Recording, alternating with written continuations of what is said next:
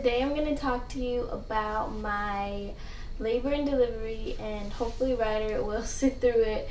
If not, then we'll be taking some breaks. But she just woke up from a nap, so she's just a little cranky, but we're going to try and get her to go back to sleep because I think she's still sleepy. But anyway, I went into labor on April 6th and I delivered Ryder on April 7th, and my labor lasted for 26 hours. It was the worst pain I've ever felt in my life, but it was so worth it because I got a beautiful baby. So I went into labor at my mother's house and I was bouncing on an exercise ball, which I recommend to anybody who's pregnant because it's so comfortable.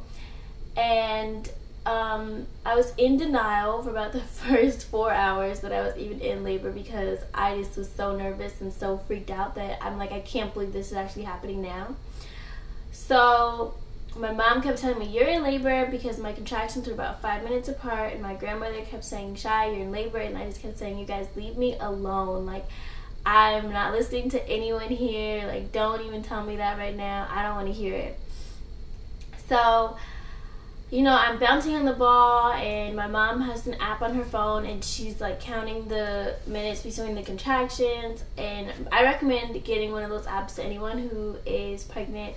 It helps a lot with my labor. So I'm just bouncing around and just trying to like bounce through the pain. And right now my pain level is probably at like a 4. It wasn't bad, but it was definitely like, okay, I feel it, but it wasn't like, you know, everyone says when you're in labor, you're going to know you're in labor. And in my head, I'm like, this isn't that bad, so I don't think I'm in labor. You're just really holding on to this hair right here. Thank you. Thank you. I can have that back. Thank you. Appreciate that. So, this started at around 7 o'clock. At around 12 o'clock, you know, the pain was increasing. The contractions were getting closer. I'm still like at my mom's house, and she's just watching me. Like, I couldn't even leave the room without her following me behind me. She was so nervous and so freaked out. So around 1 a.m. she's like, look, you're in labor, we're going to the hospital. And everything in me did not want to be one of those people who go to the hospital way before they're in labor. I just didn't want to do it. I wanted to labor at home as long as I could because I knew that where are you going? As long as I was at home, I couldn't get an epidural, and I really wanted to have Ryder with that one. My mom had my sister and I with that one. In my head, that I just wanted to do the same thing. So, hello, you're still awake? Okay. So we go to Cedars, which is probably 25 minutes from my mom's house. We go in. I'm definitely in pain. Oh, bless you. Oh, bless you. Bless you. You okay? Okay. Okay. Here you go. I'm definitely in pain. And I walk in and I'm like, can I get checked? They check my cervix and they say, you're only 2 centimeters and your contractions are too far apart. You need to go home. And I'm looking at my mom like, look, lady, I told you. We drive home we drive to my house, sorry. We drive to my house, and it's probably like 30 minutes away, and literally as soon as I walk into my room, which we're in right now, I just lose it. Like, everything in me gives out. My body just goes nuts, and I'm like, oh my gosh, I'm definitely in labor right now. And it was like I could literally feel my body opening up, and I was just pacing around the house, and I was trying not to scream, and I had a meditation CD that I was listening to, and I was trying to like focus in on. Are you gonna sneeze again? Oh, bless you. Another one? No? You want your passy back? Okay. Sorry. You okay? Now you got me coughing. So I'm pacing around and I'm trying not to scream, but it just wouldn't work. Like, I'm screaming, I'm losing it. My mom is like, oh my gosh, I don't know how to deal with you anymore. Like, I turned into the exorcist. Like, it was just so painful. Like, I just never knew, like, I could feel so much pain. And in so much anticipation and like being anxious and just wanting something to happen but then not happen at the same time because I knew that it was going to be painful. And we called my dad, who lives in Pasadena, to come out to LA because, you know, I wanted him here, of course. And my mom called him, and he probably came at around 4 a.m. And at this point, you know, the contractions were coming. It was probably like 3 minutes apart, and the pain was just so nuts. And I just don't know how I could have even prepared myself for this. And I probably could have done a better job preparing for it. And I regretted it at that time that I didn't take like a meditation class or anything. But, you know, it was what it was at that point. And I was just pacing and trying to control it, and I was here for a really long time. At one point I got into the shower, I put a chair in my shower, and I just sat there and I let the water hit on my back. My mom, of course, sat in the bathroom with me. She would not let me out of her sight. And my parents and my sister, they just rotated and took turns with breathing exercises with me, and then the next person... The next person would take a nap, and you know, I'm not sure how anyone slept through all my screaming, but they sure did. So at one point, you know, this went on for hours, and at one point I just really felt like I need to go to the bathroom, and I went into the bathroom, and I sat down and I look, and I'm just bleeding everywhere, and I just start freaking out because I'm like, oh my god, I labored at home for way too long. The baby's gonna come out of the toilet. Like, everything in me was like, oh no, she's coming now. Like, we need to go right now. So I run out, I tell my mom, and she's like, okay, I'm done with you. Like, we're not laboring at home anymore. We're going to the hospital. Because, of course, you know that the hospital's a drive. And now I'm thinking I'm gonna have the baby in the car. So we drive to the hospital. That was the worst car ride of my entire life. It was so painful. I felt everything. Every bump, I felt it all. Like the turns, it was just nuts. So we get to the hospital, and at this point, I'm like, look at the front desk, like, you know, I'm in labor. I don't care. You're not checking anything. You're gonna admit me. Like, we're gonna sit down and have a baby. So we walk in. Of course, they're like, we have to, you know, check you and see what's going on. But at this point, they can clearly see I'm in tons of pain. So they admit me to the hospital, and now I'm laying on my back, and I think that was like even more painful than just standing up and trying to walk out the pain. And, you know, I'm laying there, and they're like, we have to put an IV in you. I asked for an epidural, or I screamed, you know, for an epidural. And they said, you know, you have to have fluids in you to get one. And I'm like, all right, pump it. Like, do what you need to do. So lady's like, we have to put an IV in you. Now, getting the IV, for some reason, was one of the worst parts of... That's my finger, not a pacifier. Was one of the worst parts of my labor. She just missed my vein completely. And it was just like she was playing tug of war with my arm. It was just a lot. But at that time, you could have done anything to me, and I wouldn't have cared as long as I knew that a pain relief was coming. Ryder, what is going on? So she put the IV in me finally. I'm sitting there. Then the next doctor comes in and says, it's going to be a wait for your epidural because there's about 4 to 5 people ahead of you. Ow. Now this is like the realness of having an infant or having a baby.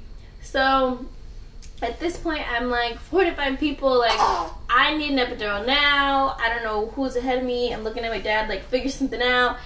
He doesn't even want me to get an epidural because he's under the assumption that the epidural will go to the baby's bloodstream. I've explained to him, and now the doctor explained to him that at this point, he's done with me about to break his fingers off out of pain. And he's like, okay, let's get this epidural. Now, at Cedars, you can only have one person in the room. Oh, okay.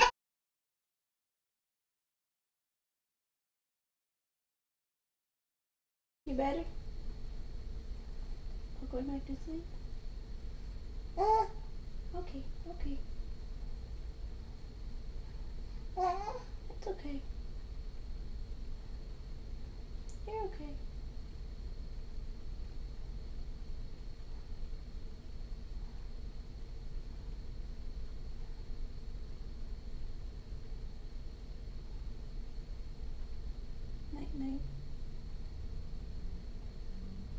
Okay. So at Cedars, you can only have one person in the room while you're getting an epidural. So I asked my dad to stay because I felt like my mom probably would have freaked out when she saw the needle. I was secretly freaking out. For some reason, I read so many things about getting epidurals, and I was just imagining this to be like the most painful experience ever. And actually for me, and you know, everyone is different, it was nothing. Like compared to everything that I've gone through in the last like 16 hours, it was literally nothing. So the guy's just gonna feel like a little bite on your back, and then you're gonna feel pressure. And I was like mentally preparing myself to feel like the worst pain ever. Like in my head, this long needle's about to go through my spine. Like it's about to be nuts. I felt a little prick, and then exactly, you said, some pressure. And my dad, I'm like bracing and I'm holding on to him, and his eyes are just wide open and asking all the questions of the world, and the doctor's just trying to make sure like I'm okay. And at this point, I'm like, wait, you're done? Like that was it. It was like the easiest process ever. It was not painful at all, and I was just so excited to know that, you know, in about 20 minutes, I will actually be able to breathe. Like, I felt like the whole time I was having contractions, I couldn't breathe, which is why I was screaming. And I know that probably doesn't make sense, but it was how I felt. And this is my story. So I got the epidural. My family was allowed back in the room. At this point, there's my mom, my sister, my aunt, and my stepdad. And now I'm an angel. I'm apologizing to everyone. I'm telling everyone how I'm sorry I cussed them out. I kicked you out the room. I'm so sorry. My aunt was laughing at me, telling me I basically turned into the exorcist. Like, she said it was so bad, but I'm like, look, leave me alone. So, you know, hours go by. I'm able to sleep. I'm able to rest. I can't eat anything, but they gave me like some ice cream and some, you know, ice chips. And at this point, it was just like they would come in and check and make sure I was dilating correctly, that I wasn't in pain, and it was beautiful. Like the process was just so good. So hours go by, hours, and finally my doctor comes in and she says, okay, like the baby's pretty low, it's time to push. Now at this point, it was like every emotion just came up, and I just was like, oh my god, no, hold on, wait, I need a minute. Like, and I just started thinking in my head about like everything that I'd gone through, and it was just really emotional, and it was just scary, and it was such a new and like beautiful experience. Of course I'm gonna cry. And I was so excited in a room of people who loved me and who I know would love RYDER. And at this point, everything that I'd gone through up until it was just, nothing mattered. And my whole pregnancy, you know, there were so many questions around it because it wasn't planned. And I don't think that that's a bad thing to say, you know, it wasn't. But once I found out I was pregnant, it was so embraced and it was so supported that it didn't matter. And you know, the doctors were, you know, doing what they're doing, and I'm watching my mom's face, and I'm watching my dad and my sister, and they're just looking at me like, you know, it's time, Shy, you really have to bear down and get her out, because I was so nervous that I would be too narrow and that I would have to get a C-section, and I really wanted to have her. And I'm like, okay, like I have to do this, and I have to prepare myself, and it has to get done. Like, she has to come out. So the doctor comes in, and you know, she's all ready, and they have the little newborn station all ready, and I'm like, okay, we do like some practice pushes. I'm an emotional wreck if you don't know that. We do some practice pushes, and I'm like, wow, this is about to be exhausting. And it was exhausting, but it's like one of those things where you really want something so bad, but you know it's so hard to get, but you have to keep going. So of course she asked me, do I want to do skin to skin, where, you know, once the baby's out, they immediately put him on your chest, and that's basically the first skin they fill, and it's great for bonding. So I said yes, and they asked me if I was going to breastfeed. I said yes, and they're like, all right. So she told me that when she puts on her, you know, her official outfit, she's of course into scrubs, but when she puts on her other outfit, like, that means the baby's basically here and the head is out, and that, you know, it's time. I pushed for about an hour, and my dad had one leg, my mom was in my ear, my sister and my aunt were down at the bottom. And, you know, my mom's just encouraging me, and my dad was just, I think he was just as nervous as I was, and he was asking the doctor a million questions. What's that? What does that do? Where's that going? I'm like, Dad, if you don't just pay attention to what we're trying to do here and stop asking all these questions.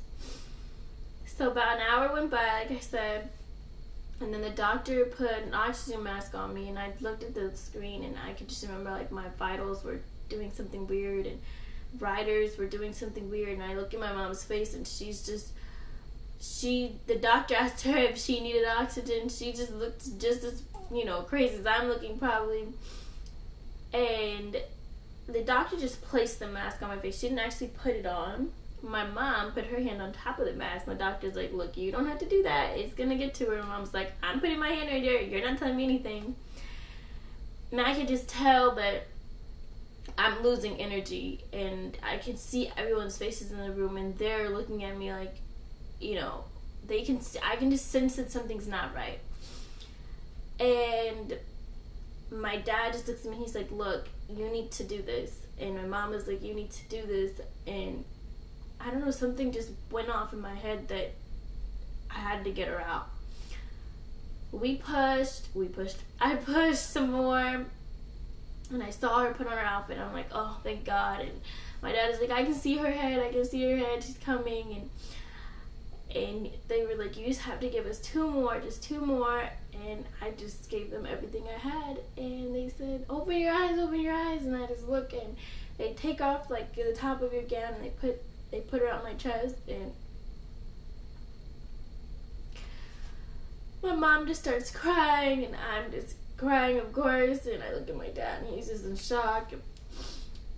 And we're all just crying. And RYDER just was so beautiful, and she looked so healthy, and I was so proud of myself in that moment. And I was so proud of her, and I was so proud of my family that we did it. And I say we because I genuinely feel like we did it. Like, you know, my best friends are all blowing up my sister's phone waiting to hear about the arrival, and everyone's FaceTiming, and I could just feel so much love and support. And that's what I needed. That's what I still need. Being a single parent it wasn't my plan, but I'm embracing it the best I can, and I'm living it out daily the best I can. And, you know, throughout all the negativity that I got for it and all the positivity I got for it, this is our situation, and this is, you know, me and RYDER's story. And I just can't wait to share it with her and with everyone else, because it's I'm so excited to have her. And she was out, and she was just so beautiful, and she didn't cry immediately, so I'm looking around like, can somebody make the baby cry? And my dad's like, calm down, the baby's gonna cry, And then finally she just lets out this cry, and I just get like this huge sense of relief, like, okay, we're done, like, give me my baby, everyone leave me alone, like. And it was just so beautiful, and I'm so proud. And I'm gonna include a really, really small clip from my labor at the end, where you can basically see me break down and cry when she first comes out, and my mother cry. And, you know, hopefully you see, like, all the emotions and the love that was there.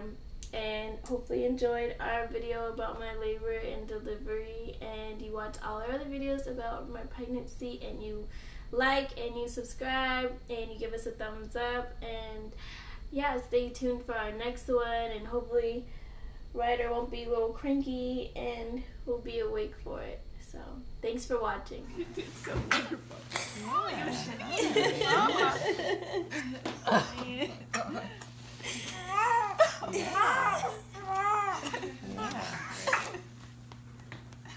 Yeah, let's get some of that more goo out of you. Yeah, baby.